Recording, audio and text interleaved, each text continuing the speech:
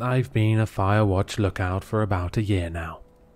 I spend most of my life alone in a small window-lined one-room shack atop a steel and wood-framed tower in the middle of the Great Smoky Mountains National Park. My only companions are my collection of cheap novels, a laptop computer with infrequent and unreliable internet service, and the two-way radio I use to communicate with the few other nearby towers and ranger stations. Nearby is a bit of a misnomer though. Using my high-power binoculars, I can just barely make out Tower 12 on a clear day, situated several miles to my west. Tower 15, the next nearest to my location, only appears as a glint of sunlight to my east when the sun catches it just right. I've been told the Parks Department intends to put up some additional towers in this area as soon as it gets the necessary funding, which is probably no time soon. That's fine with me though. I like the solitude. It helps quiet my mind. It keeps the memories at bay. Mostly. I occupy most of my days either with simple maintenance in and around the tower, or else scanning the dense sea of trees all around me for any signs of trouble. It's been a dry year, so the threat of fire is a constant one. This particular afternoon, I was clearing some brush from around the base of the tower that had begun to encroach on the fire road that led from my tower back to the main ranger station, 20 miles away. Even with the heavy suspension of the government-issued jeep parked nearby, that was a harsh ride in the best of times. I had just finished dragging some brush cuttings off into the tree line when the radio clipped on my belt squawked. "Tower 9, this is Tower 12. How copy?" It was Billy Johnson, my supervisor. Nice enough guy, I suppose. Tended to leave me alone most of the time. I straightened up and stretched my back, wiping the sweat out of my eyes with my forearm, and keyed the microphone attached to my shoulder. "Go for Tower 9, I replied, as I replaced the shears and bow saw to the small storage shed near the base of the stairs. "John, do you have eyes on a bit of smoke north of your position?" "Stand by, Billy," I said, snatching up my water bottle and jogging up the metal staircase that wound its way around my tower. I didn't bother locking the 8-foot chain-link fence that surrounded my little compound. Chances are that I'd be back down here soon enough. Reaching the top, I stepped through the trap door and onto the walkway that surrounded the cabin, closing it behind me. It was habit at this point. The last thing I needed was to take an errant step and tumble down through the open trapdoor. I'd probably end up breaking my neck. As I passed by, I reached into the open door of the shack and grabbed the binoculars hanging on a nearby hook, rounding the railed corner of the walkway and turning my attention to the dark green blanket of trees stretching out before me. I saw the smoke almost immediately. A thin trickle of wispy white haze rose lazily above the canopy some distance off. Probably just some campers, I figured. Though there weren't any approved campsites in that area, we always had more than a few folks every season who decided that camping off-trail in the deep bush sounded like a hoot. Most of them come back just fine, obvious to the danger that this wilderness presents to anyone not adequately prepared for its risks. Some of them have to be brought back by search and rescue. Some of them just don't come back. A member of the Rangers, or maybe even a random hiker, will occasionally trip across the deserted remains of a campsite and report it in. Those are the spooky ones. The ones where people have just vanished and left behind a perfectly set up campsite. No explanation, no clues. Just a deserted clearing, often with perfectly intact tents and personal effects. But there are bears and mountain lions, along with a handful of lesser predators that roam these forests, and sometimes they get hungry enough to stalk and even kill humans. And that doesn't even take into consideration the much more likely probability that folks step out of their tents at night to take a piss in the woods and very quickly get lost and can't find their way back to their camp. Most humans aren't suited to survival in the wilderness, unfortunately. My radio squawked again. Tower 9, what's the word? Yeah, I see it, Billy, I said. Looks to be a couple miles due north of my tower. What's your plan? He asked, and I knew what he was asking. Keep an eye on it and hope for the best, or take a trip over and investigate. After a brief moment's pause, I sighed with resignation. It's probably just a campfire, but I guess I'd better head on over and take a look, just to be sure. I didn't relish the thought of a trek into that area of wilderness, to be honest. It was the only area I hadn't explored during my time here. There weren't many trails headed in that direction, and the ones that did were badly overgrown and too narrow for the Jeep. A couple miles hike might not seem like a lot, but when you're out here, alone, the dense trees seem to stretch on forever. 2 miles can seem like 100. Roger that, John, Billy replied. Take your pack and rifle and check in periodically. Will do. Tower 9 out, I said, replacing the binoculars to their hook and shouldering the red canvas backpack, waiting dutifully in the corner chair.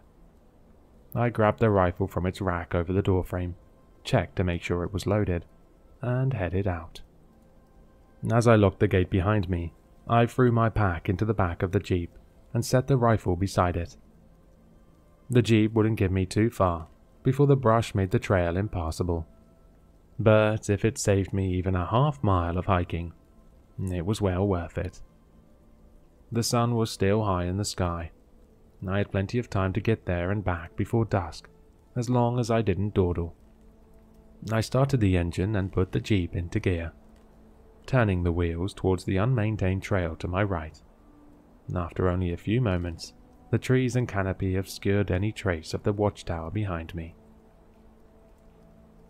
I was actually able to push the Jeep farther than I had expected. A pleasant surprise. I was probably a mile along the trail before it shit the bed, and a massive pine lay across the path, much too large to go over. The dense underbrush around me precluded the possibility of going around, and I immediately lamented not bringing the chainsaw with me. Cutting it up and wincing the pieces out of the way wouldn't have been too difficult, and would have saved me a ton of trouble.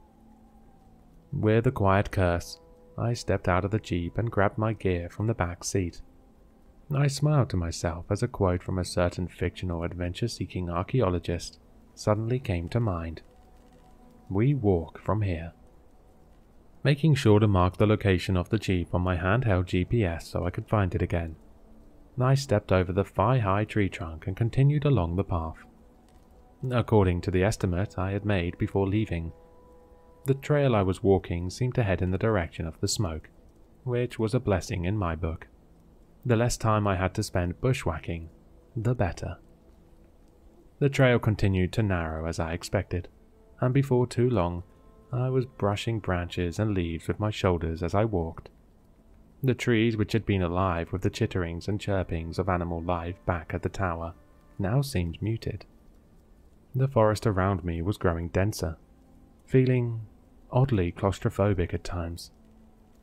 I checked in with Billy a couple of times, advising him of my progress and promising to maintain periodic checks. He advised me that a weather relay had come in from the ranger station, indicating an approaching storm that would likely reach us before nightfall. A quick check of my watch made me wince. I had already spent more time than I had predicted it would take to reach the suspected campsite. Maybe it was best to turn around and head back. The last thing I wanted was to get caught out here overnight with minimal supplies and in a rainstorm. I wasn't worried, but it sure wouldn't make for a comfortable overnight. If I had been farther from my destination, I probably would have turned back right then. I wish I had. Within another 20 minutes, however, I smelled the faint scent of a wood fire. Not strong, but it was there. I was even more certain of what I would find when I reached them. When I stepped out of the now almost non-existent trail and found myself in a sparsely treed area amidst a dozen or so wooden shacks, I halted in surprise. I had reached the base of a hilly rise, covered in heavy forestry, and these old, forgotten cabins looked like they had been some sort of small settlement. Perhaps an old logging camp, I thought to myself. I didn't know this place even existed, and made a mental note to research it when I got back to the tower. I keyed the microphone. "Tower 12, this is John. Do you copy?" When Billy replied, his voice was staticky and distant. "Hey, John. Tower 12. What's your status?" I frowned and looked around the towering trees all around me. I suppose I was asking more out of the portable radio than was reasonable. I was lucky I still had any signal at all, to be honest. "I found what looks like an old logging or trapping camp," I said, meandering among the decaying and derelict cabins. Most of them had decayed to the point of collapse, and there weren't any with intact roofs. "The campfire has to be nearby. I'm going to take a look around a bit more." There was an odd pause before Billy spoke again. "What's your current location, John?" I glanced at my handheld GPS and relayed my position to him. Another pause. "John, I think you should probably just turn around and come back. You don't have too many hours of daylight left, and that storm looks be getting worse." Something in his voice sounded off, but I couldn't quite place it. Nervous, maybe? I don't think I can blame him, though. My safety was his responsibility, and the prospect of one of his lookouts being caught out in a storm overnight probably didn't sit well with him. Coincidentally, it didn't sit well with me either, I thought with a smile. "You may be right, Billy," I replied, turning around and letting my eyes take in the entirety of the area. "I think I'll just head—" I stopped, as my eyes caught sight of the bright yellow nylon tent just beyond the last of the structures. "Repeat your last," said Billy. "I didn't get that." "Stand by, Tower 12, I said absently, making my way to what I now realized was a small cluster of 3 modern tents situated across a central fire ring. The fire had been extinguished, but the embers still smoldered lowly, the source of the smoke. I looked around for the campers, but didn't see or hear anyone. Sleeping bags and electric lanterns were still in the tents, though I couldn't find any backpacks or supplies. "Hello?" I called out, turning in a circle and trying to pick out any signs or sounds of human life. "I'm with the Forest Service. Is anyone here?"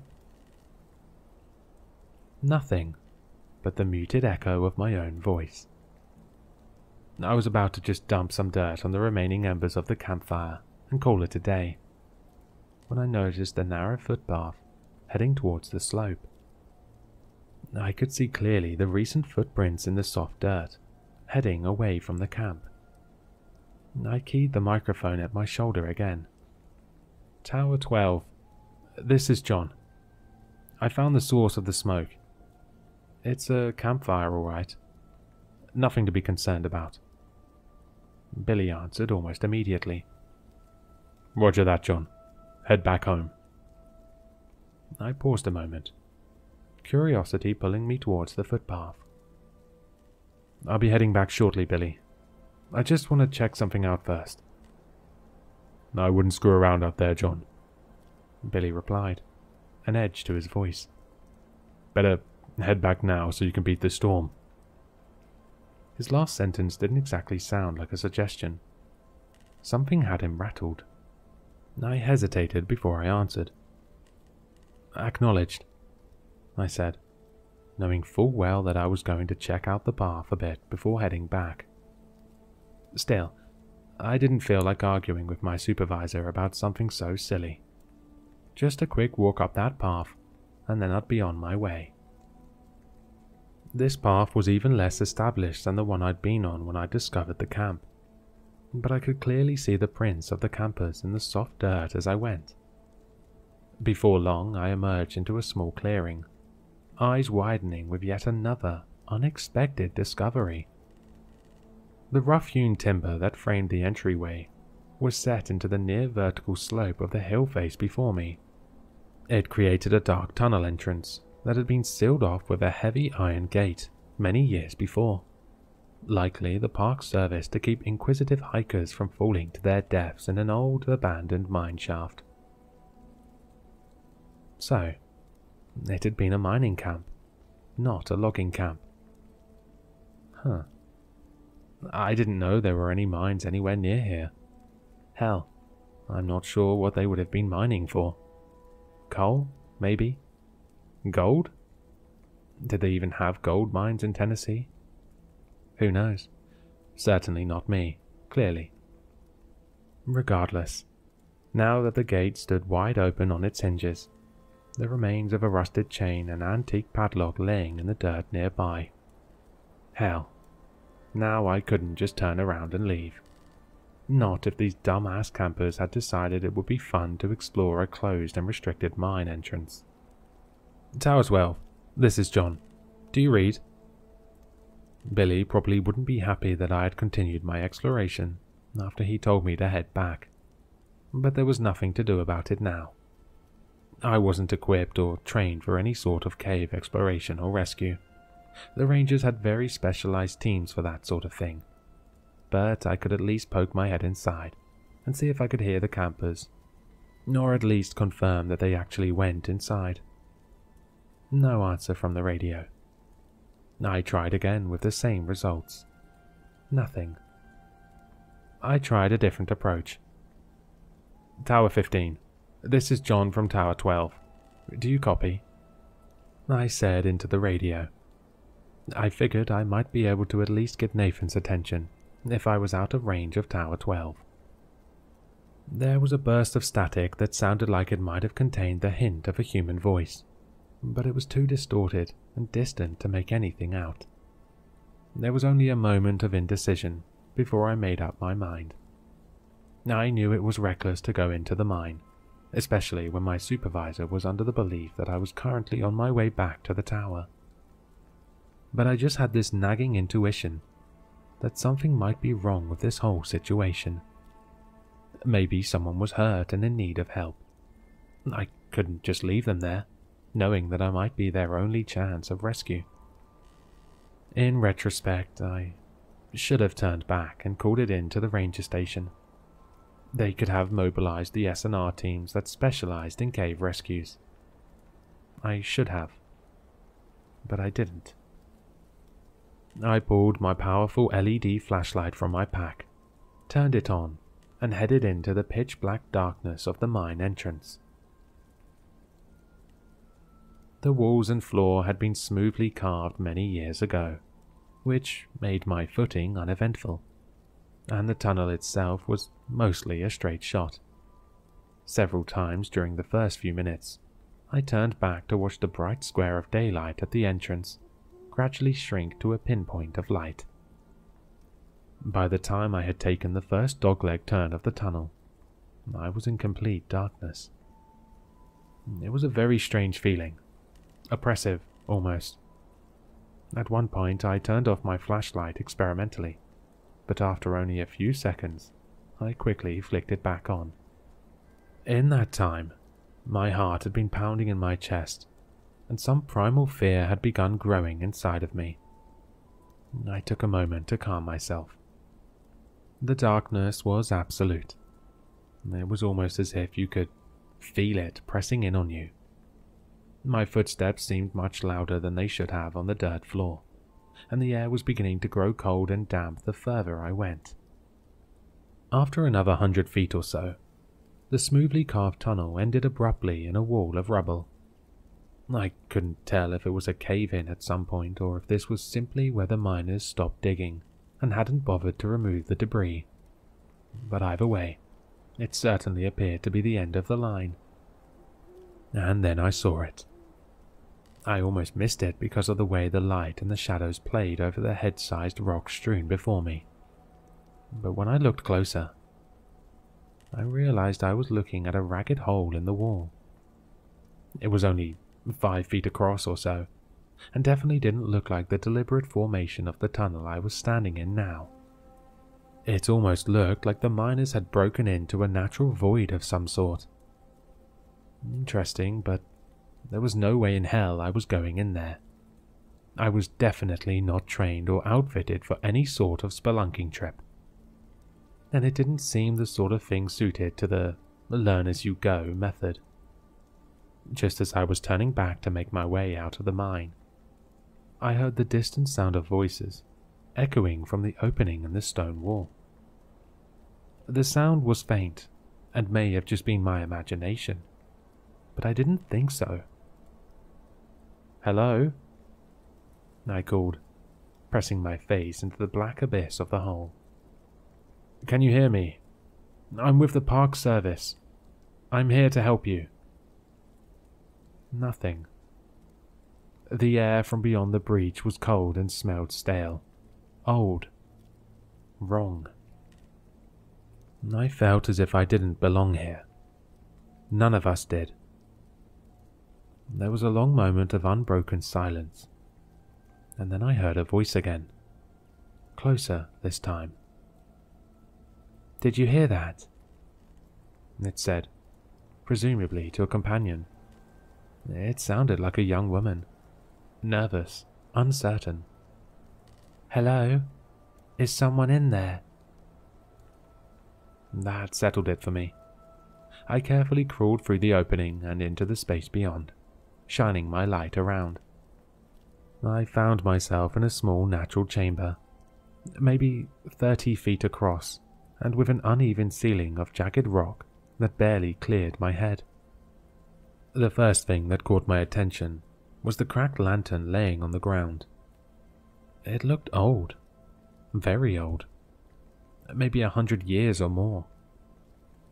A thick layer of grime and age covered its soot-blackened tin surface, and the glass was thick and uneven.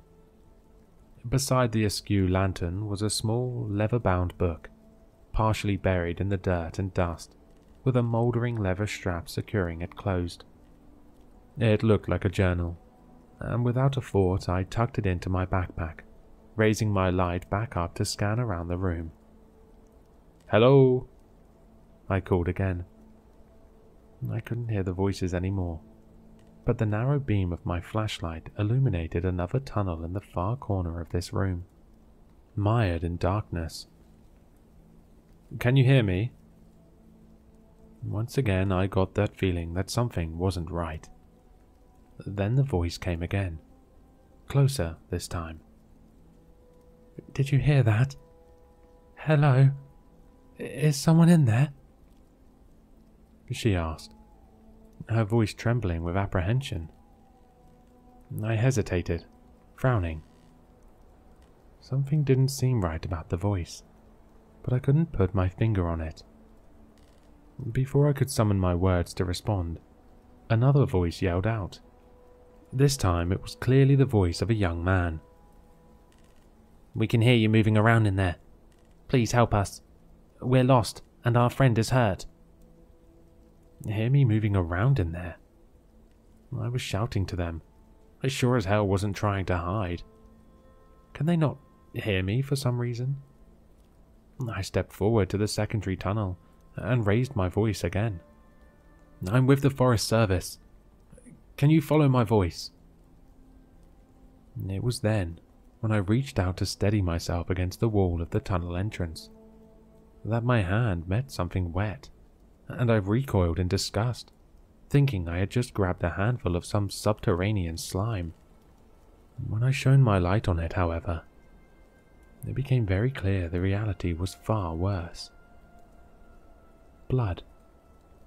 I stepped back, trying to keep the panic that was fighting to take control of my rationality at bay.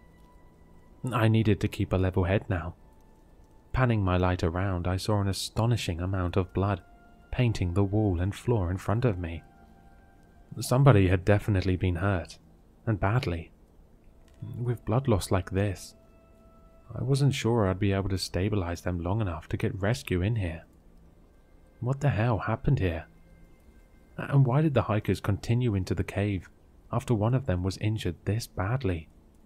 Unless they'd lost their light and gotten turned around, there was no way for them to get lost.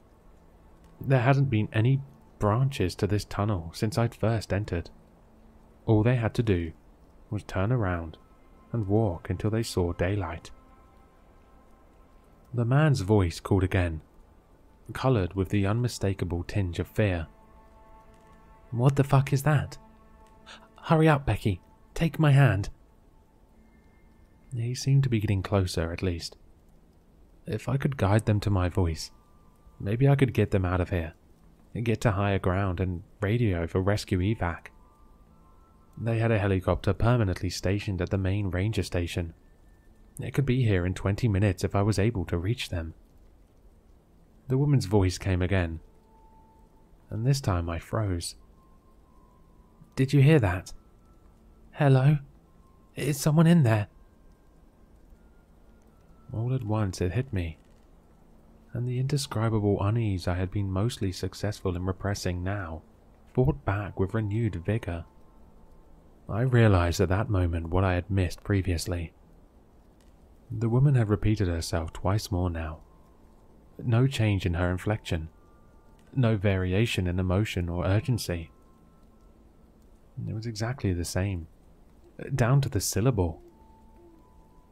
It was like I was listening to a recording. "What the fuck is that?" repeated the male voice, now even closer. "Hurry up, Becky. Take my hand." Below the words, I thought I could hear the stealthy sliding of something soft over rocks. It seemed like it wasn't too far beyond the tunnel entrance now. But I wasn't going to wait for it. I didn't think that what I'd see emerge from the darkness would be a couple of college kids who'd had a rough time of it during a weekend camping trip. Now allowing my panic to run free, I turned and threw myself through the cave breach and landed roughly on the flat stone floor of the mine shaft beyond, skinning my hands to hell and banging my knee on a rock. Scrambling to my feet with a hiss of pain, I ran as fast as I could, not realizing until I finally burst into the waning light of the late afternoon light that I had lost my rifle somewhere in that cave. It was darker than it was when I had first entered the mine, and a quick glance to the sky showed the angry black thunderheads that had moved in as promised, much faster than I had expected. I quickly swung the iron gate closed on screeching hinges and looped the chain between the bars as tightly as I could, securing it rather lamely with the hasp of the broken padlock. I stood there a long moment, bent over and hands on knees as I tried to catch my breath outside of the main entrance. When I felt the first drops of the coming storm on the back of my neck, I straightened and looked through the bars of the gate into the ominous darkness beyond, realizing how ridiculous my barricade really was. It wouldn't do much good if something tried to get out, but at least it made me feel a little better. Until I heard the voice echoing from the mine shaft, getting closer. It was unmistakable, uncanny. "Hello? Can you hear me? I'm with the park service. I'm here to help you." By the time dawn arrived the next morning, I had climbed down from my temporary shelter in the low boughs of a red cedar and tried to work out all the painful kinks from my stiff shoulders and neck. The night had not been kind to me, but I was alive, which is more than my fear-stressed mind expected after yesterday. The night had been harrowing. There was no better word to describe it. The rain hissed among the trees and stung exposed skin angrily, driven by the banshee wail of the wind rushing through the forest, and was accentuated by the chaotic flashing of lightning and heart-stopping crack of thunder. Because of this relentless chaos, it's difficult to say with any certainty, but throughout the night, I thought I heard something large trying to move stealthily in the forest near my shelter. I say trying, because it felt like whatever stalked through the underbrush was more at home in the unnatural Stygian gloom of a cave than under the watchful eyes of nature. Of course, it could just as easily have been my imagination. When the first dim light of dawn started to illuminate the sodden and dripping forest, I spent the better part of 20 minutes straining my eyes with every ounce of concentration as I scanned the grey woodlands around me. I was only 10 feet or so above the ground, but there was no way I was going to step foot from my hide until I was absolutely certain I was alone. Once I was satisfied that I was alone for the moment, I climbed down to the muddy ground. I tried the radio several times throughout the night and into the morning, but I wasn't able to get even a burst of static that might indicate someone was trying to respond. A combination of the storm and interference from the trees worked against me. My first thought was to get back to my jeep as quickly as possible and run every drop of gas out of its tank, trying to get as far away from this place as I could. When I checked the GPS to see how close I was to its marked position, however, I found the unit unresponsive, and with a disastrous crack across the screen that seemed to mock my dismay, probably caused by my less than graceful scramble from that damned cave. No rifle, no radio, no GPS. Perfect. I still had a compass and the rising sun to guide me though, and that was something.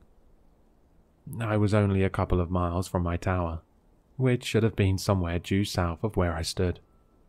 I knew that once I got close, I should be able to either find the service road or the tower itself, so there wasn't much danger of getting myself lost at least. There was a small comfort, but one I gladly took. I moved through the trees and undergrowth with more speed and recklessness than I probably should have. An ankle broken by an errant misstep would have been bad news. Still, even though I hadn't heard or seen anything of my late-night visitor, I couldn't help but feel like I was being watched. You know that creeping sense of dread you feel when you've just turned the lights off in a basement and now have to climb the stairs back to the light of the doorway, or when you're making your way from your car in a darkened and lonely parking lot. It's the feeling that something is there. Something much more suited to the dark than you are. It's the same feeling that pushed my footsteps almost to a jog as I traversed the uneven ground and storm-felled detritus that tried to hinder my passage. For the next hour, I moved at this pace, aware with every rasping lung full of breath that I should pause and rest for a few minutes, knowing that pushing myself to fatigue would only increase my chances of falling or hurting myself.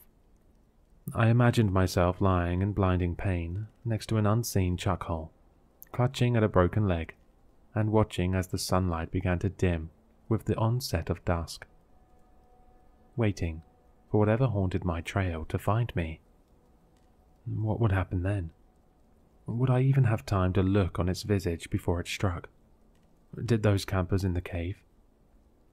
A misstep and stumble that nearly made this nightmare a self-fulfilled prophecy jarred me back to the present. Against all instinct, I forced my pace to slow, first to a trot, then to a walk. Then, reluctantly, I stopped completely, trying to catch my breath while I scanned the dense woodland around me. Nothing. No, not nothing. As my heart began to slow, and my breathing returned to a more manageable cadence, I turned my gaze back in the direction I had been headed. and an unconscious smile found its way onto my lips. The sun had risen high in the morning sky during my flight, and now I caught the flash of its reflection on the windows of my tower, not 200 yards directly ahead of me.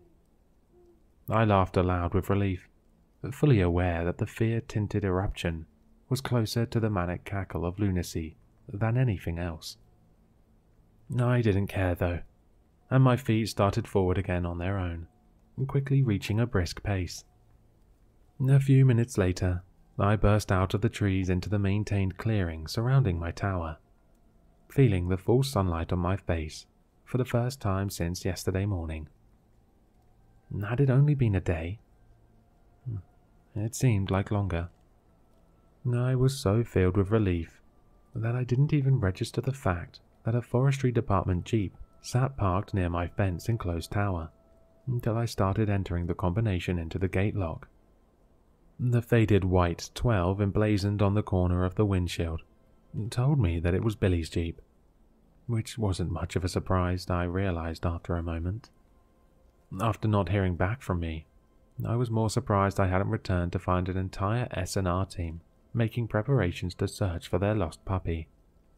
I punched the 4-digit code into the mechanical combination lock on the gate and stepped through, making sure to close and lock it behind me. I stood there a moment, staring through the tall chain-link fence at the dense tree line, wondering if something waited just out of sight in the shadows, staring back at me with hungry anticipation. I shook myself of the sudden chill as best as I could, and made my way quickly to the staircase, taking them 2 steps at a time. Billy was going to be pissed at me, I was sure, but the thought was a fleeting one that didn't take purchase. His displeasure was the least of my concerns right now. When I reached the top, I threw open the trapdoor and suddenly found myself looking down the muzzle of a very large rifle. Even in that brief moment of abrupt shock, I couldn't register how the barrel trembled in the hands of its agitated master. And I wonder how close I came to having my life ended in a bright flash of light. The moment only lasted a second or two, and then Billy hastily swung the rifle away in a safe direction. "Damn it, John!" he exclaimed, his tone an incongruous mixture of relief and fear. "I almost shot you." I stepped fully through the trap door and let it drop closed behind me. "Jesus, Billy," I breathed, leaning back against the railing. I suddenly felt weary and realized it was most likely the adrenaline now rushing from my system that had kept me moving at such a hurried pace throughout the morning. "Where the hell have you been?" he demanded, stepping back inside my shack and taking a chair at the small table in the center of the room. I noted with mild interest that he kept the rifle leaning against the table beside him, instead of stowing it in the rack over the door, but decided not to comment on it. Billy Johnson was in his middle years, maybe 45 or so, with a bit of a gut and greyish-brown hair trimmed close. He wore an impressive mustache that reminded me of something of an Old West gunslinger might groom. He was dressed in typical attire, khaki forestry service shirt and brown cargo pants. In addition to the rifle I'd had the unfortunate opportunity to closely examine a moment earlier, I noticed that he wore his .500 Magnum in a holster at his side. That wasn't too unusual when out in the bush.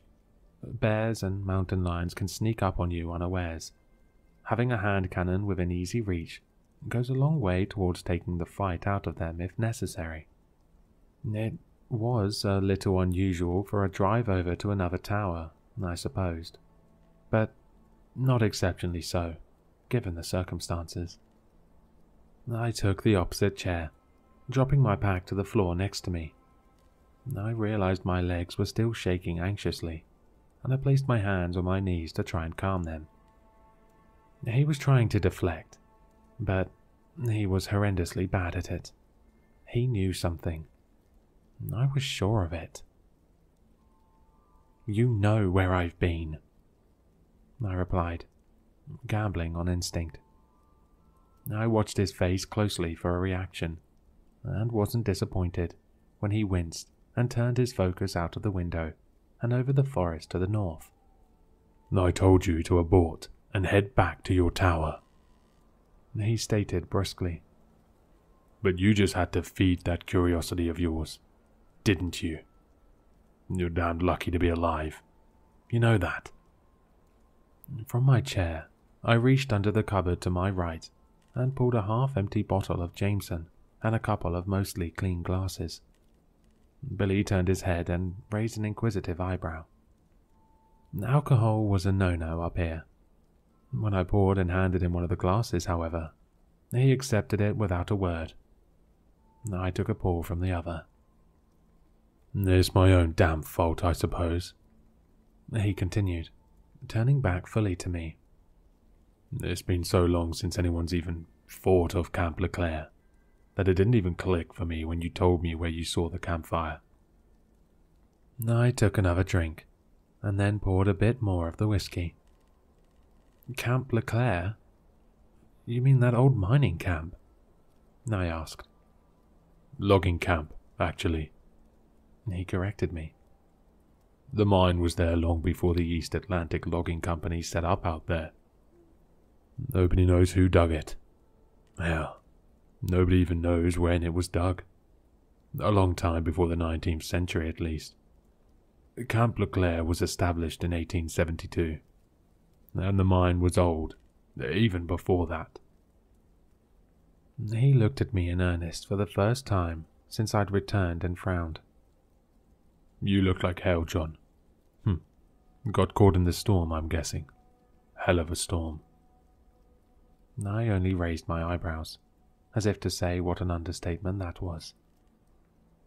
Billy nodded, knowingly, and took another swallow. "Did you find the campers at least?" I shook my head, and turned to look out of the window to the north, where I could almost envision the black void of that mine entrance staring back at me. No, I tracked them to the mine, but lost them in the cave. I jumped when Billy's glass hit the floor, and was out of my chair before I even realized it. Billy hadn't moved from his seat, but now both hands were splayed on the table before him, as if to steady himself. His pale blue eyes were wide and fixed on me. "You went into the cave?" he said, a sudden and horrifying realization dawning on him. It was then I realized my mistake. He hadn't known. He thought I had just discovered the camp and the mine, and then got caught in the storm overnight. A close call, but nothing that couldn't be undone. "Yeah," I replied, nodding slowly and deliberately. "Yeah, I went into that cave looking for the campers. The gate had been cracked open already. Not sure when or by who." I leaned forward in my chair and stared at him, hard. "Billy, there's something in there. I think it got those campers, and I think it followed me out." Billy Johnson's face had gone white then, and I thought for a moment that he might pass out. He scooped his glass up from the floor with numb fingers and poured himself another splash of whiskey, downing it in a gulp. When he spoke again, it seemed far away, distant. "Kuwatami. That's what the Chickasaw called it. And they were here long before we ever were. Angler is what the white man called it, among other names." "Kuwatami?" He nodded. "False brother. Lying man. Or something like that. Hell, I don't know. What do I look like? A translator? It means bad, no matter what language you speak. It means something is out there that isn't supposed to be. Something that was locked away a long time ago and forgotten." It was then that he stood and grabbed his rifle, as if suddenly remembering something. I need to get back to my tower and make a call. Now." I gestured to the radio base station sitting patiently on the table near the door. "Why not just use mine?" Billy shook his head.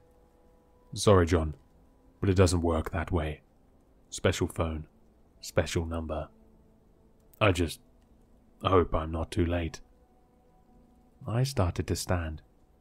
"I'll go with you," I said. He pointed a stern finger at me and narrowed his eyes. "No, you stay here.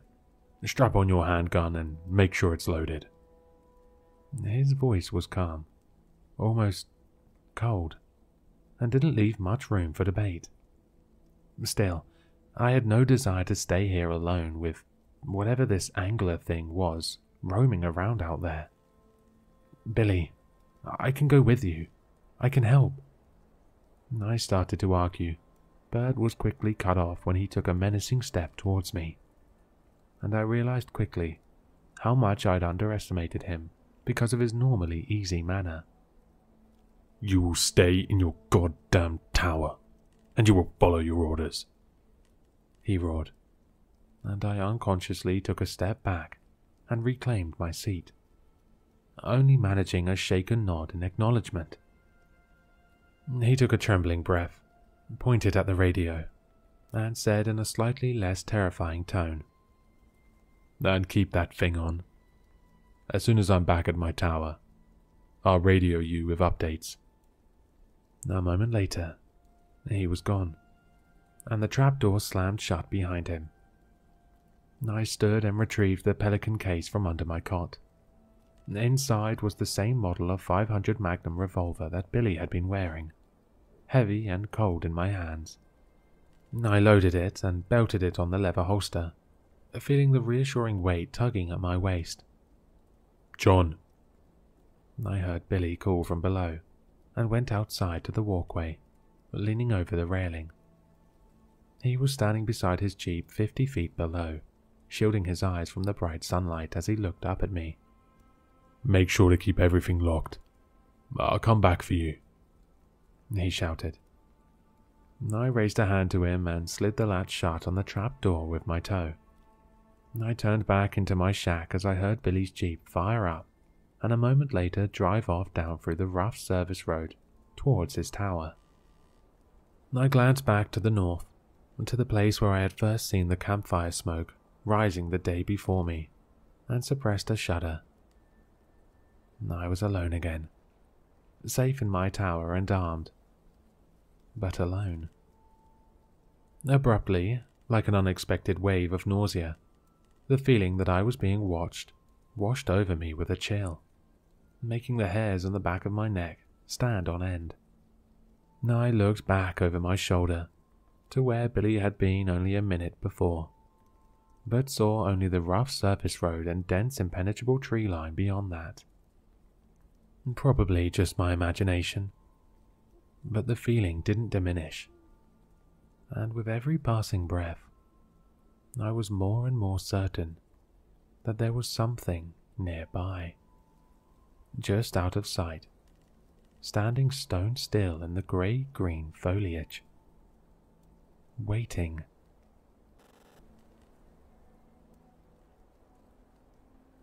I stood there a long moment, eyes straining for any hint of movement or alien shape among the shadows. But if it was there, my human eyes weren't sharp enough to pick it out. I stepped back through the open doorway of my shack and dropped down into the chair again, my eyes catching the bottle of whiskey before me. I was tempted to pour another drink to help settle my nerves, but I could already feel the tickle of a buzz at the edges of my mind from what I had already drank, and quickly decided that the last thing I needed was for all my reflexes and awareness to be dulled right down.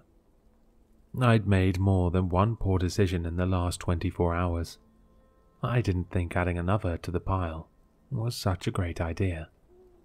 Grabbing the bottle, I screwed the cap back on and reached to return it to the sparse cupboard to my right. As I did so, my boot caught my pack, knocking it over. Without a thought, I reached down to move it out of the way, and then remembered the old weathered journal tucked inside the front pocket, the one I'd found in the cave. I reached into the unzipped front pocket. For a frustratingly alarming moment, my searching hand couldn't feel anything in the compartment, and I feared that I had lost it in my chaotic escape. But then my fingers brushed the familiar shape, and I withdrew it, setting it out in front of me on the table. I could see the book much more clearly now in the daylight. It wasn't overly large, a little larger than my hand and maybe the thickness of my thumb. There were no markings on the front, except for a simple grimy brass loop that secured the leather strap holding it closed. I wasn't sure I wanted to see what was inside, but I needed some answers. Anything. A stray sound from the trees below rose to my ears, and I froze, listening intently for more, but none came. The forest around me was silent again, and I turned my attention back to the journal, pulling the strap free from the cover and turning to the first page. From the pocket of Andrew Robinson, it read. The writing was neat and compact, and distinctly male. The ink was a rich black scrawled upon brittle yellow pages, and though faded with the years, was still mostly legible. I turned to the next page, where the entries began. I felt as though I had dropped into his account midway, as though this was just the latest in a series of journals that this Andrew Robinson had been keeping. 23rd of July, 1891. After nearly a week of hard, overland trekking, we reached the abandoned camp late this afternoon, exactly where the old trapper said we would. Sequahi, our Pawnee tracker, has once again astonished me with his overland navigation skills. I must admit, I was skeptical at the yarn the old trapper had spun in the crowded confines of the common house in Dun Creek, especially after I smelled the liquor on his breath, but the professor never doubted a moment. The man's instincts for reading human character are absolutely singular. The camp looks to have been abandoned, and I have to admit to a certain unease as we inspected the rough cabins. There isn't a soul to be found, and it looks years abandoned, yet everything stands as if awaiting the logger's return at any moment. Strange. 24th of July, 1891. Our small troop of intrepid adventurers made camp in the center of LeClaire last night.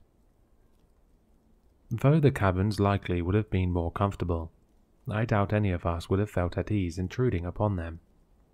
Richards laughed it off when someone mentioned how peculiar it was that the loggers had departed in such a hurry that they abandoned their personal possessions, but I could see in his eyes that he felt it was odd as well.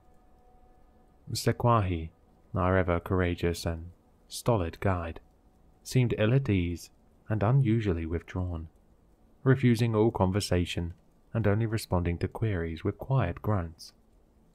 Something of concern hides behind his eyes. I wonder at what it is.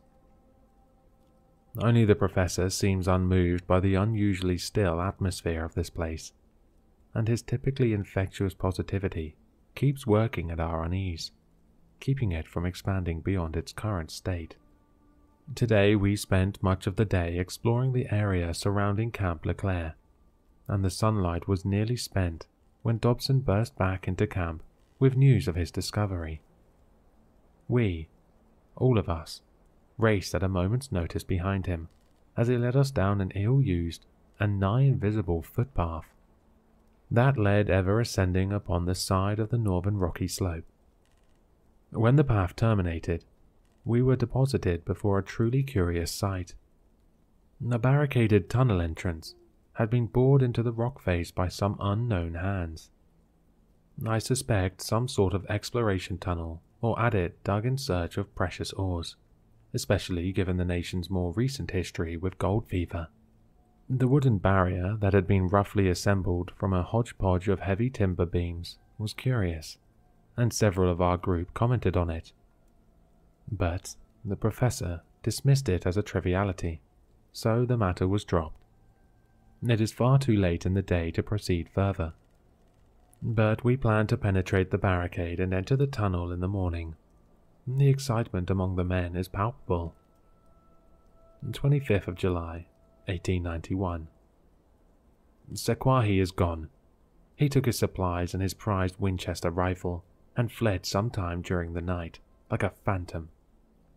This is a shocking blow to us all, but none more so than the professor, with whom the Pawnee tracker had partnered for a number of years across much of the eastern states. We have no explanation for his sudden desertion, and it sits unwell with the entirety of the group. The overall mood has darkened, I fear. Still, we must push onward. 25th of July, 1891. Addendum. It took more than 2 hours of hard labor, but we were finally able to gain entrance to the mine shortly before noon today. Richards managed to get his boot caught between two heavy timbers as he stumbled forward, straining his ankle with a terrible cry. We feared it broken, but Dr. Franklin assured us that the bones seemed intact. Regardless, Richards was taken back to the camp, where he will convalesce while the rest of us make our entry. His part in our exploration has come to an end for now.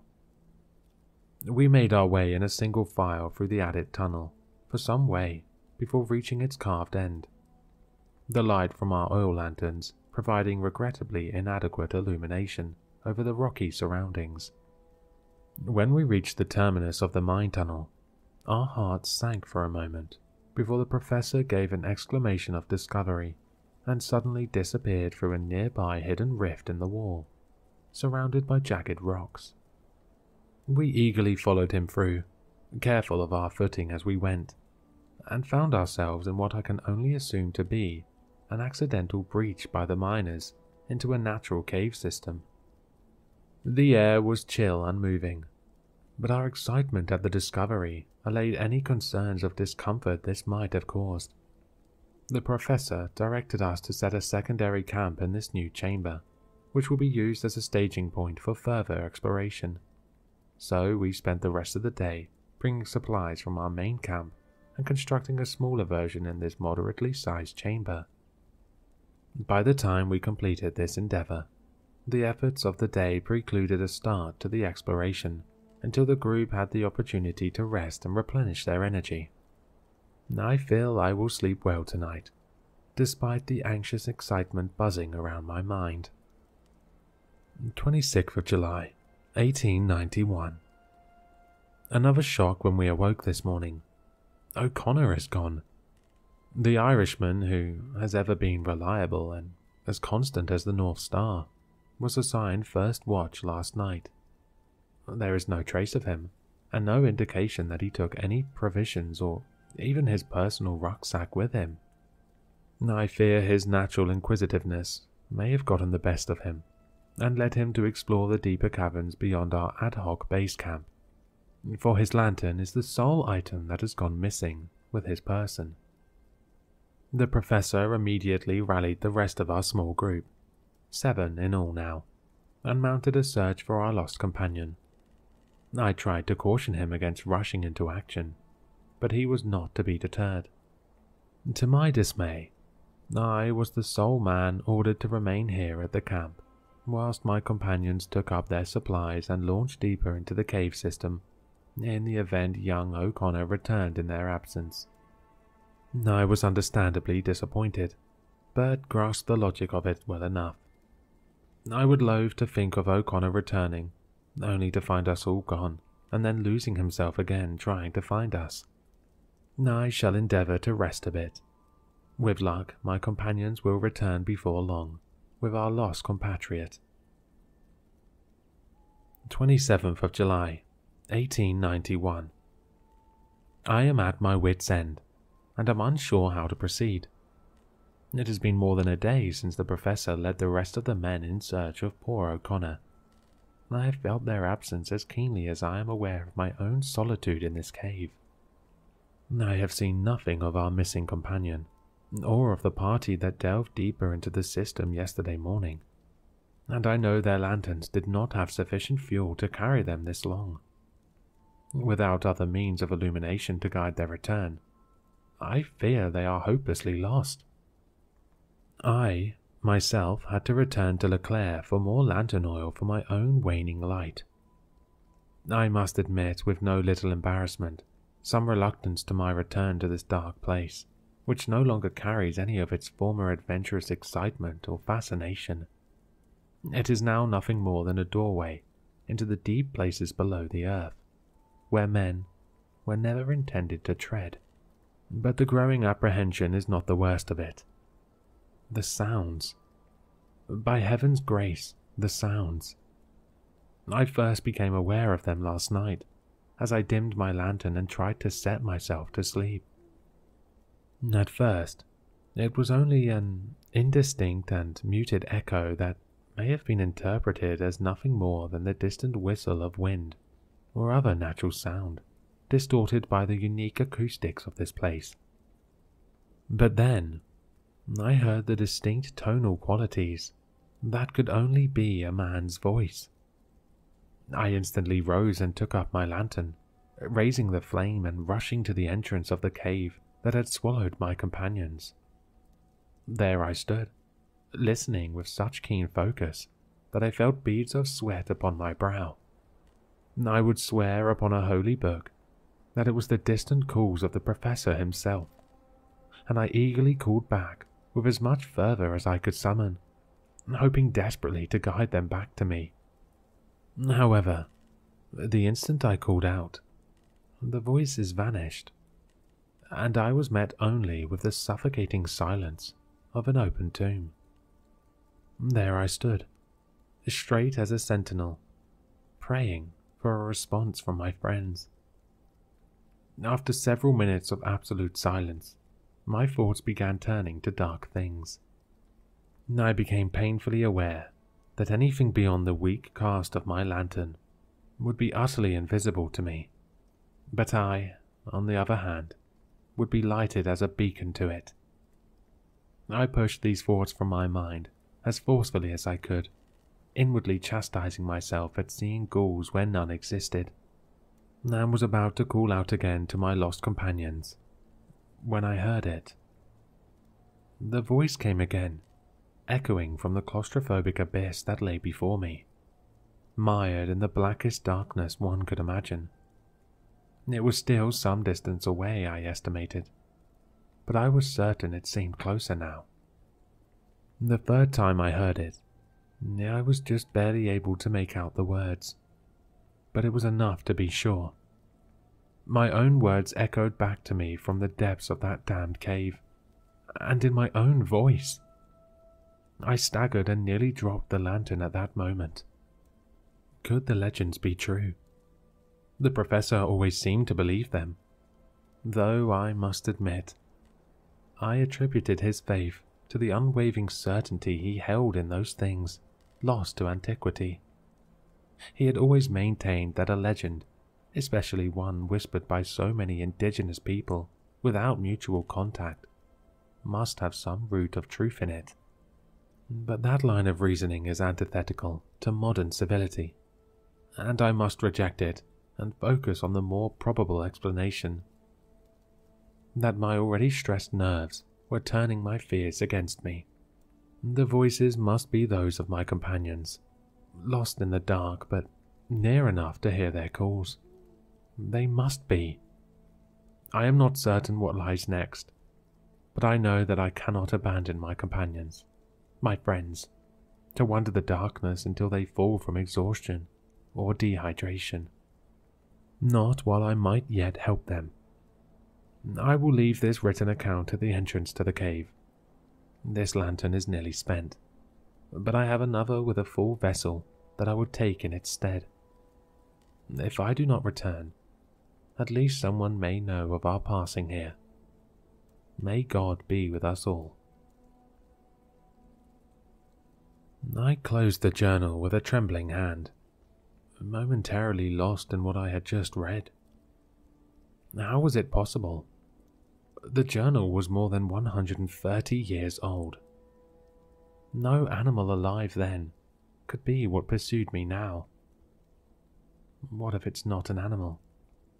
The sudden burst of static from Billy's call that simultaneously erupted from my radio-based station and the portable handset clipped at my shoulder made me jump and drop the journal on the floor.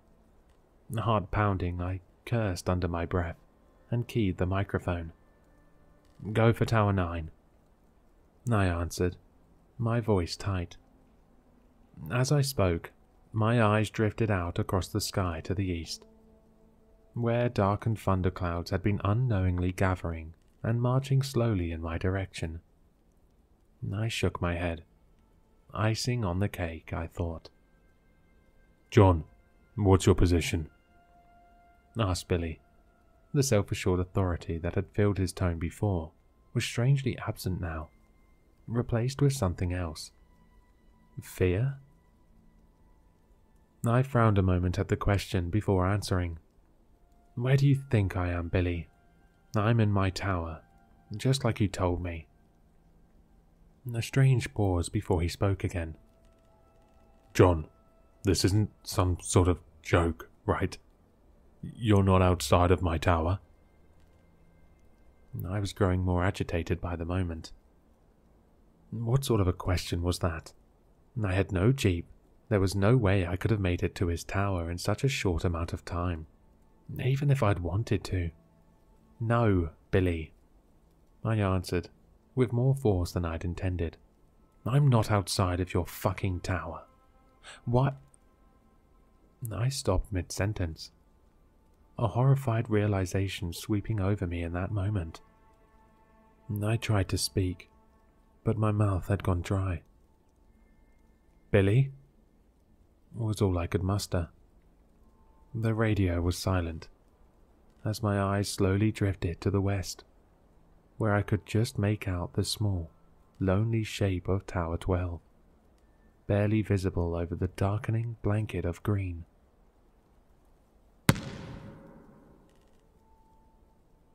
Was that a gunshot?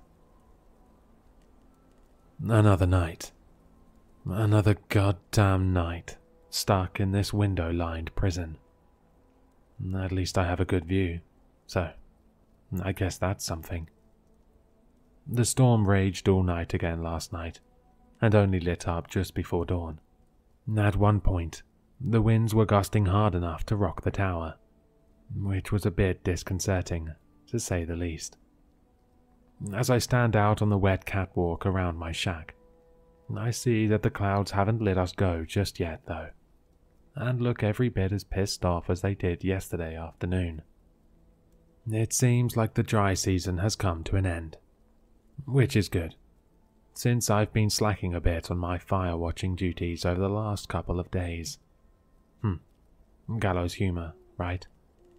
It's either that, or sitting in the corner in a fetal position crying. And I've been told by my ex-fiancée that I'm not an attractive crier. I haven't heard a peep from Billy since his last terrifying broadcast to me yesterday. I've tried to reach him several times since then, but no dice. I've also tried reaching Nathan and the ranger station, but all I get is static, even from my base radio set. When I first started here, I remember Billy telling me during my brief orientation that the radio should be able to reach about 50 miles or so I'm not sure what's going on. Update.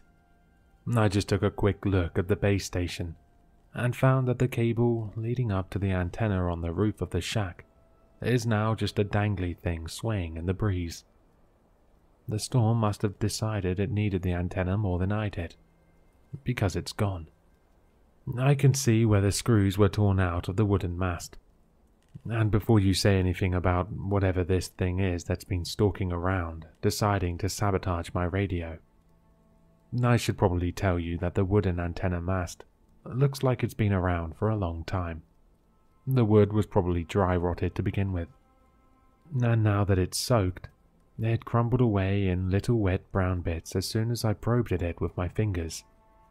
Speaking of whatever this Kuatami or angler thing is, I'm just going to call it a mimic, I think. I haven't heard or sensed anything weird since yesterday.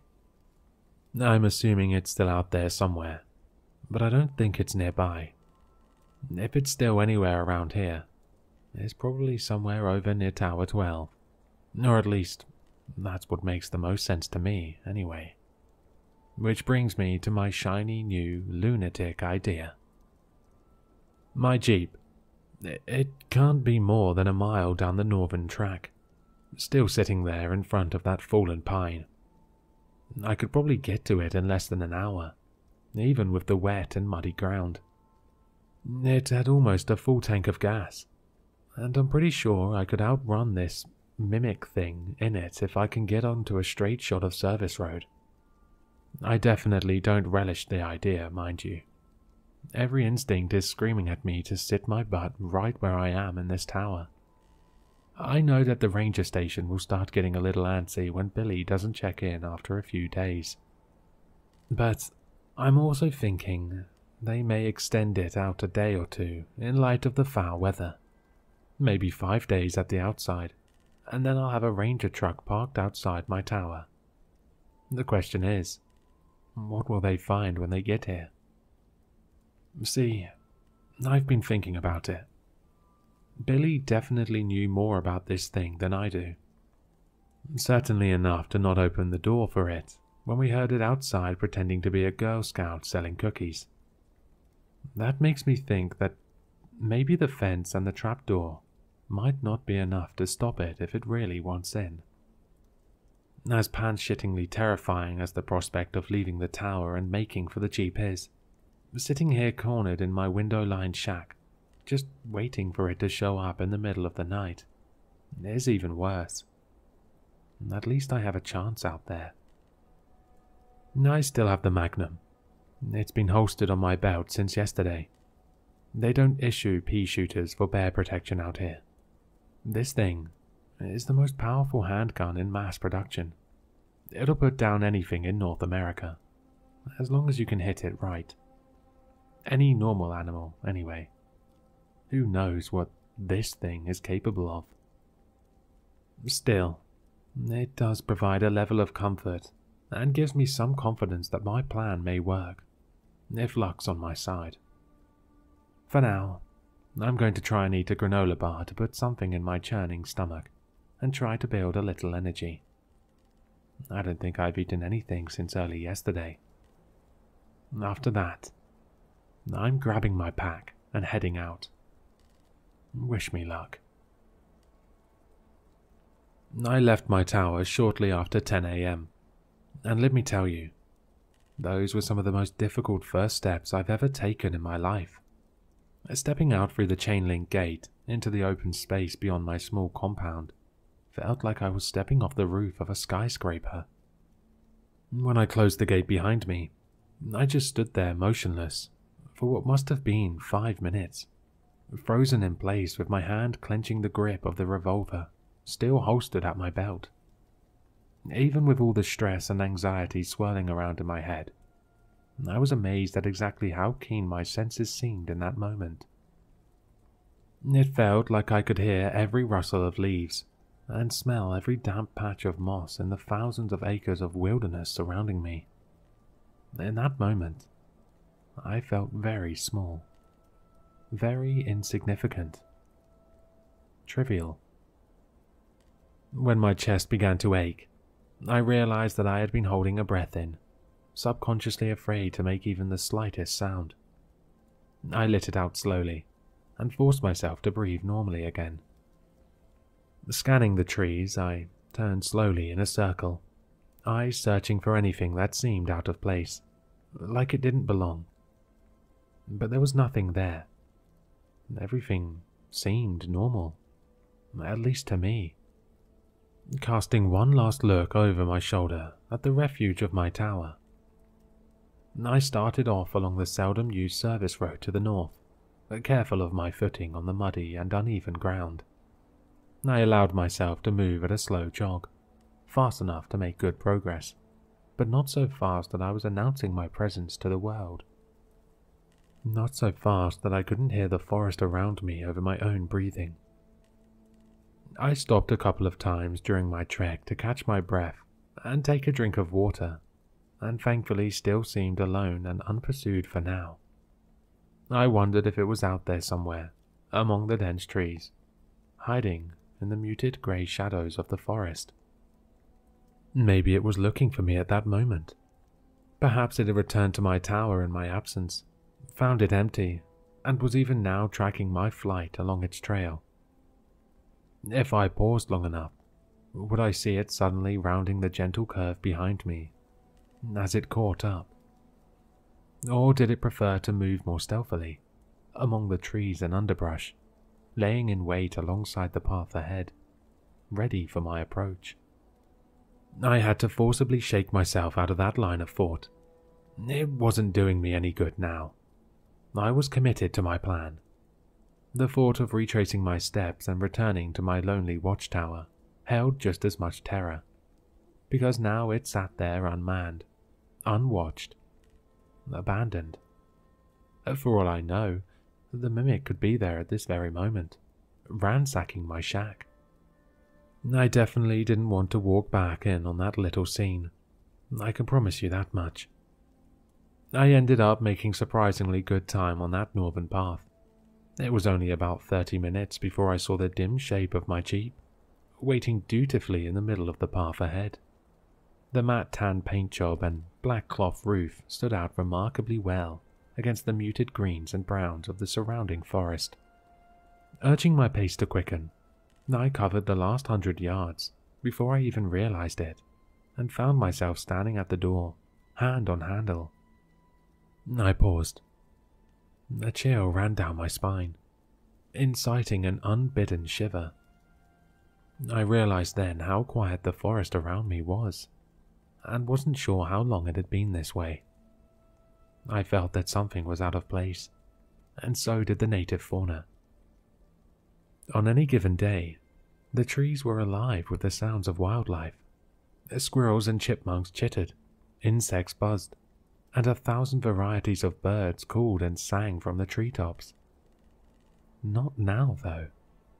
It was as if they had all left, and I felt very alone in that moment. Only, not quite alone. Something out there, in that sea of trees, something stalked. Something that didn't belong in the light of day. Something that didn't belong under the watchful eyes of Mother Nature. I was pretty sure she wouldn't have let something like the mimic evolve, had it not been hidden in its underground realm. The door of the jeep was thankfully quiet as I depressed the latch and swung it open. If this had been a horror movie, I'm sure an ear-splitting screech would have erupted from its hinges. But in real life, we tend to take care of these vehicles pretty well. In the best of times, they are the only convenient transportation for 20 miles or more. In times like this, though, it was likely the only thing that would save my sorry ass. I jumped in and pulled the door shut behind me with a dull thunk, subconsciously locking it. I almost laughed aloud when I did that. The entire top of the jeep was nothing more than canvas and plastic windows. A feisty hamster could probably have penetrated my little haven. I doubt the mimic would even think twice about it. The jeep fired up immediately when I turned the key in the ignition, and I threw it in reverse for the most ungraceful 14-point turn you've ever seen on the narrow and muddy service road. Once I got turned around, I didn't waste any time directing it back the way I'd come. The service road was really little more than an uneven and ill-maintained dirt trail, and was only ever used infrequently by the rangers and lookouts. As I'd previously mentioned, it was a rough ride, even for the heavy suspension of my trusty steed, so I had to keep it at a reasonable speed. The very last thing I needed was to snap an axle, or bounce myself right off the road and into the trees. Compound the condition of the trail with the fact that it constantly wound and curved as it progressed, and it meant that even my best speed wasn't too much faster than I could run on foot. That's okay. Once I got past my tower, the service road was generally better maintained and followed a more or less straight path. I'd be able to build some decent speed there, and I'd be out of the wilderness and standing at the ranger station in an hour or so. The abrupt appearance of my tower caused me to feather off the gas as I rounded the last curve from the northern track. I slowed to a crawl and squinted through the now dirty windshield. From here, everything looked exactly like I had left it. The gate still stood closed, and, looking up, I could see the trapdoor also appeared shut. Maybe this thing hadn't returned. Hell, maybe this thing wasn't ever going to return. For all I knew, it was headed in the opposite direction. It's not like it had GPS or anything like that. It was at that moment that I nearly pissed myself when the radio still clipped to my belt squawked, and I heard probably the last thing I had expected to hear. Billy. John, are you there? The signal was pretty clear, but his voice sounded weak, strained. I almost didn't respond. I was frozen, indecision clouding my mind. I didn't know what I could trust to be true, but I doubted that this mimic had read the radio manual and learned to operate the handset. I snatched the handset from my shoulder and keyed the mic. Billy? Holy shit, is that you? He answered me right away, and I thought I could hear the relief in his tone, buried under his pained words. John, thank God. I was afraid you were gone. My eyes drifted to the trail leading past my tower, toward the ranger station, toward safety. Another 5 minutes and I would have been, Billy. I've got my jeep, and I was just about to haul ass for the ranger station. I replied. What's your status? There was a moment of silence, and I wondered briefly if he'd even heard me. But then he answered. I'm not doing too hot, John. I'm in my tower, but that thing hurt me. I've lost a bit of blood, and have been drifting in and out. I've patched myself up as best I could, but I can't stop the bleeding from my leg. I frowned and closed my eyes a moment, asking a question that I was pretty sure I knew the answer to. Are you able to get to your jeep? I thought I heard a coughing bark of laughter before he answered. I don't think so. I'm pretty banged up. What happened, Billy? The son of a bitch got into my tower.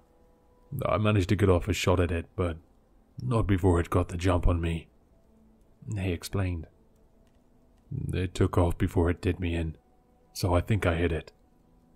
I don't know where it is now, though. My tower is wide open, though, and it hasn't come back, so maybe it's dead. I doubted that. Things never work out that simple. Are you stable, Billy? Can you be moved? Another silence, and then... I know what you're thinking, John. Turn your jeep east and haul ass to the ranger station. That's an order. I dropped my forehead to the steering wheel, closing my eyes and cursing. It would have been easier if Billy hadn't radioed me. I know it's selfish. I know I'm an asshole for even thinking it, but I could have been blissfully out of range if he had only just waited another 10 minutes. I could still put the throttle down and get out of here. I could still race for the ranger station and have them mobilize a chopper to come back for Billy. But they were at least an hour away. Factor in the spin-up and travel time for the helicopter, and you're talking more like an hour and a half before anyone gets to him. He didn't sound good. Something told me it was unlikely he would last that amount of time. I could still turn left. I'd likely live, but could I live with myself, knowing that I left Billy to die alone in his tower? What if our situations had been reversed? Sure, I might be saying the same words as he was saying now, but in my heart, I'd be pleading for him to come and save me. I couldn't imagine being in his position, lying there, hurt and bleeding out, knowing that his safe haven was wide open, and that the thing was out there somewhere. Look, I know what you're going to say. I know that you're probably already saying it. Don't be a dumbass. This is exactly why everyone dies in horror movies. I get it. Believe me, I get it. But this isn't a movie.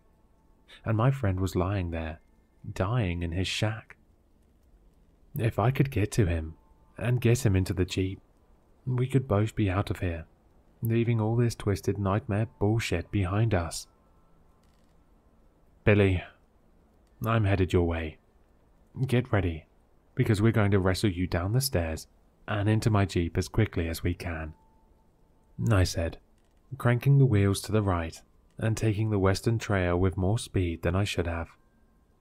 John, I gave you an order. Get out of here, now. Despite the situation, I managed a sardonic grin as my rig bucked and bounced over the uneven trail. Billy, I'd like to take this opportunity to officially tender my resignation from the Firewatch. Now shut your mouth and conserve your strength.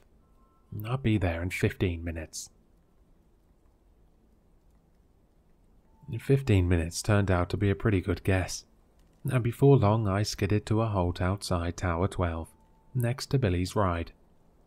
I opened the door and stepped out into the quiet air, my handgun coming out of its holster and held before me like some sort of shield. I took a quick moment to let my eyes roam over the surrounding woodlands for any sign of movement before quickly jogging around my Jeep and towards the compound's entrance. I passed through the open doorway, taking note of the heavy chain-link gate that was laying twisted 15 feet inside of the fence. Another dozen paces, and I was at the base of the stairs, craning my neck to make sure nothing was awaiting me above. I keyed the mic at my shoulder and said in a low voice, "Billy, I'm outside of your tower right now, heading up. For Christ's sake, don't shoot me." I turned the volume on the speaker down just in time for his response. Damn it, John. I told you to leave. But despite his words, the gratitude and relief were clear in his tone. I started up the stairs, revolver still held at the ready as my other hand ran lightly along the railing. My eyes were drawn to the red-black spots staining the grey paint of the steel steps. I found even more of the viscous fluid on the railing as I continued my ascent. Blood. But not Billy's. Good. I hope that fucker is laying in the woods, breathing its last breath. He definitely hit it, but I had no way of telling how seriously it was hurt. In a human, bright red blood indicated an arterial bleed, which was typically a fairly significant injury. With this thing, who knew what black red meant? I climbed the rest of the staircase as it wound around the tower and stopped just below the open trapdoor. "Billy?" I called out cautiously. A pause. Then came his reply. Shaky, and with a wheezing sound that I didn't like at all. "How do I know it's you? Say something that this fucker couldn't have heard you say before." "I've always admired and respected you," I answered without hesitation. "Asshole," he said under his breath. "Come on up."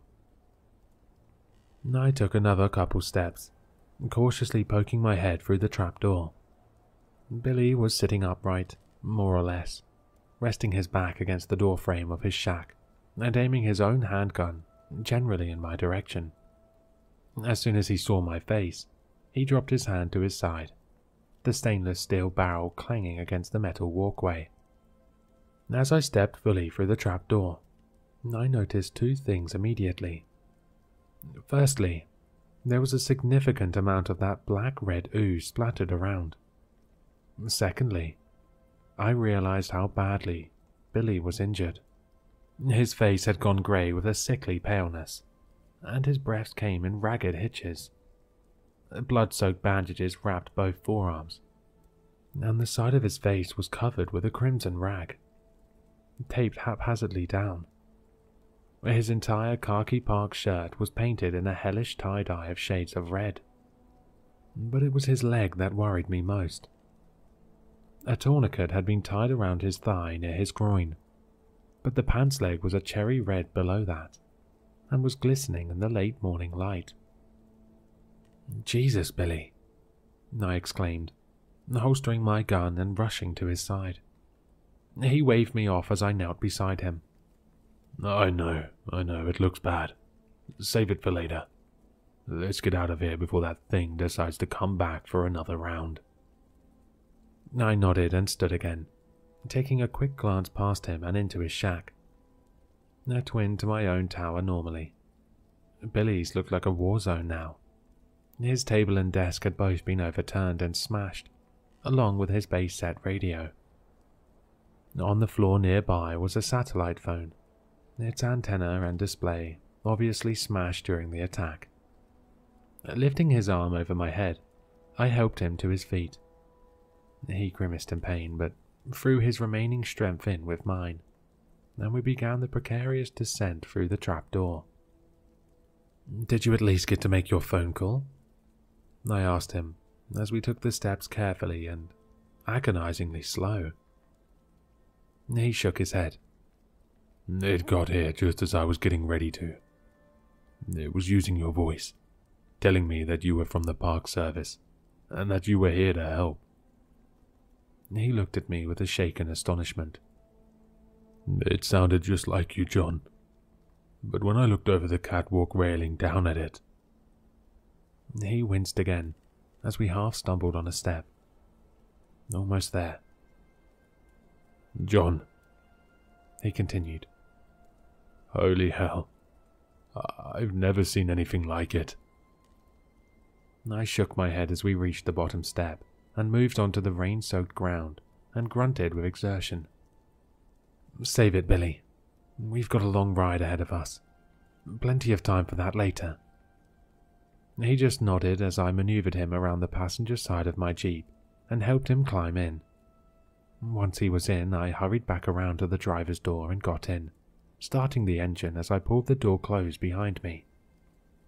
Throwing it into reverse, I felt the wheels break loose as I stepped on the gas with a bit too much enthusiasm. I swung the 4x4 around and put it into drive, pointing it back towards my tower and beyond safety. I only had a heartbeat's warning from Billy before I saw it, barreling from the underbrush at us.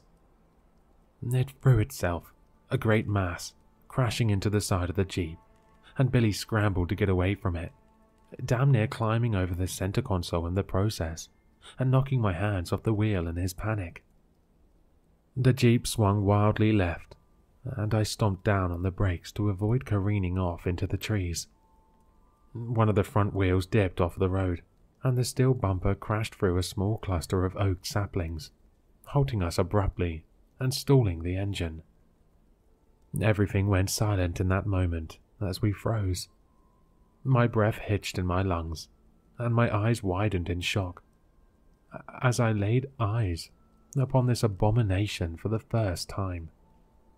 My first impression was that it was much larger than I had thought, but the nightmare visage before me eclipsed such a pedestrian observation. The thing stood in the middle of the trail still, shaking its head as if trying to recover its senses after the collision with the 2-ton vehicle. It looked vaguely humanoid in a sense, but it walked on 4 limbs, clearly proportioned to such a task. It was hairless and with mottled pink-grey skin, stretched tightly over muscles, bones, and odd, unidentifiable bulges. Their limbs seemed to have joints that bent in all the wrong directions, and ended in what should have been claws. But instead of the distinctive keratin-composed sharp nails that seemed so familiar in the natural world, These seemed to be extensions of the creature's skeletal structure, protruding painfully through its veiny translucent hide. But worst of all was the bulbous and disproportionately large head that topped an oddly gaunt-appearing neck. It was oblong and reminded me of the shape of a feline skull in general appearance. Its maw seemed a jagged tear across its face, with ill-fitting and chaotically positioned teeth that didn't seem to allow the mouth to close properly. I couldn't see any eyes, but where they should have been were instead two bulbous and cyst-like organs, seeming to bulge and flatten in a slow rhythm, as if bladders filling with air or liquid. I reeled back in revulsion as it turned its sightless head in our direction, searchingly. Flaps of skin on either side of its malformed snout opened slowly, like some obscene blossom composed of milky grey bat wings, and I had the sense that it was using them to try to somehow locate us. It was then I saw where Billy's shot had struck the creature in the face. One of the snout flaps was nearly completely severed, hanging limply in contrast to its sibling, and a gouge furrowed by the bullet's travel ceased along the right side of the thing's head, piercing and ravaging the bulbous organ on that side and leaving it a deflated sack. When it turned its head further in our direction, I could see clearly where it had bled significantly from the shot, but was horrified to see that the wound had already sealed itself, and a shiny silver scar was left to mark the incident. "I knew I hit you, you bastard," Billy whispered, half to himself. The mimic stopped its motion, and we watched as the uninjured bladder on its head expanded like a half-filled party balloon. It dipped its head a bit and we saw two membranous slits in the top of its skull dilate. A moment later, the twisted sound of a human voice assaulted our ears. "I know you're out here." The voice was unmistakably Billy's, but was distorted and wrong. I thought that the wound from his gunshot probably had something to do with that. The thing raised its head again, turning a bit more in our direction, and took a few experimental steps forward. Again, it paused and lowered its head. This time we heard what sounded like the pained roar of a bear, almost perfectly replicated, except for that same distortion that we had heard previously. Had this thing killed a bear? I held my breath as we watched it again raise its head and take a few more contemplative steps in our direction, slowly swinging its grotesque snout back and forth. I could see how the flaps of skin that were flared open where its nose should have been twitched manually back and forth, and I felt like it was using them to listen for us. "It knows we're here, somewhere, but it can't see us," whispered Billy, leaning close. "But if it gets close enough, I'm thinking we're done for." I looked over at Billy and realized that there was no way he'd be able to make a run for it in his condition. From the look of the thing growing ever closer to where we cowered in the jeep, I thought it was likely we didn't have much time before it got close enough to hear our breathing, or heartbeats, or whatever, even inside the 4x4. When that happened, I knew what would come next. Billy closed his eyes a moment and turned to me. There was something in his eyes then, some sort of acceptance that I didn't like one bit. "Get ready with that cannon," he whispered. "You're only going to get one chance at this fucker." "What are you talking about?" I asked. A moment later, I had my answer. Billy took a deep breath and mustered every bit of his strength, flinging the door open and staggering out of the jeep. "I'm right here, asshole," he shouted at the thing, limping weakly across the road away from the jeep. The mimic whipped its head in his direction instantly, but tilted its head to the side, seemingly momentarily puzzled at this unexpected turn of events. Billy held his own magnum in his hand, but he was too weak to raise it towards the beast. Still, he pulled the trigger, and a resounding boom seemed to shake the air. The mimic flinched at the deafening sound of the gunshot, the flaps of membrane at its snout snapping shut protectively, but its stunned hesitation didn't last very long. In an instant, faster than I would have thought possible, it launched itself on powerful limbs at Billy, knocking him to the ground and tearing at him with teeth and claws. I heard my friend start screaming then, a horrible, soul-rending sound that I'll never forget for as long as I live. But now was my chance, and I took it. I swung the door open and stepped out of the jeep, my gun coming free of its holster in the same movement. The creature was preoccupied with what was left of Billy, but as soon as I brought the gun up and thumbed back the hammer, its head whipped around at me. It crouched like a compressed spring as it prepared to launch, but I was quicker. The report of the gunshot was incredible, and the recoil of the powerful round rocked my wrist back painfully. The beast staggered, and I saw a burst of blood and tissue explode from the wound near where its shoulder met its neck. It howled an otherworldly cry, sounding like a bedlam mixture of man and beast. But though the wound seemed terrible, it tried once again to throw itself at me. I was set in my course though, and took step after step towards the creature, pulling the trigger again and again, until the gun ran dry, and all I was left with was the clicking of the hammer and the high-pitched ringing in my ears. The acrid smell of gunpowder stung my nose, and by the time I finally stopped, I found myself within only a few feet of the horrid thing. 6 blackened holes stifled the neck and torso of the creature where the bullets had entered, and I knew that the destruction of their exits on the opposite side would be far worse. The mimic lay sprawled across the ruined body of Billy Johnson, its weight crushing whatever had been left of my friend. Black-red blood spread out from beneath the thing's bulk, like an oil spill across a smooth floor. I noted with some muted surprise that the creature still twitched and slowly flexed its powerful muscles, and a wheezing sound was quietly emanating from the slits on the top of its skull. I holstered my empty handgun and scanned around the sodden ground for what I knew was there. A moment later I spotted it.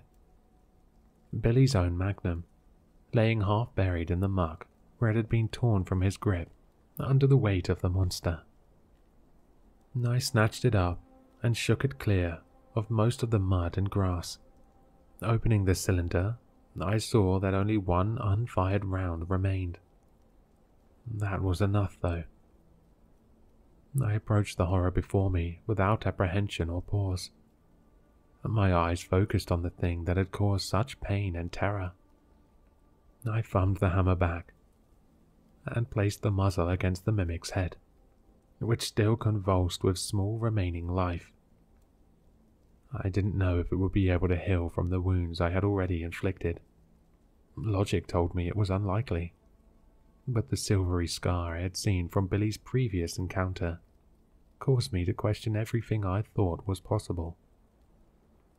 I felt the tremors from the creature vibrate through the gun as the barrel rested against its skull, right between where its eyes should have been. I tensed my finger on the cool steel of the trigger, and the crack of the gunshot echoed through the forest. It was done. But even as I walked back numbly to the jeep and restarted the engine, I wondered if that was true. I thought back to the journal I had read, written more than 130 years before, and how it had alluded to tales of this creature going back long before then. As I drove the Jeep along the rough and winding service road, I wondered at the possibility that what we encountered was the only one of its kind. That this same beast had somehow terrorized cultures separated from each other by great time and distance, spawning the legends that the author of the journal and his companions had pursued. It didn't seem likely. And now, the door was open.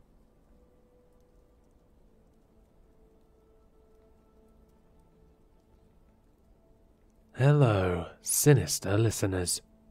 If you've enjoyed this story, then you'll find all the author's information in the description below. For more content, be sure to like, comment, and subscribe to succumb to the sinister.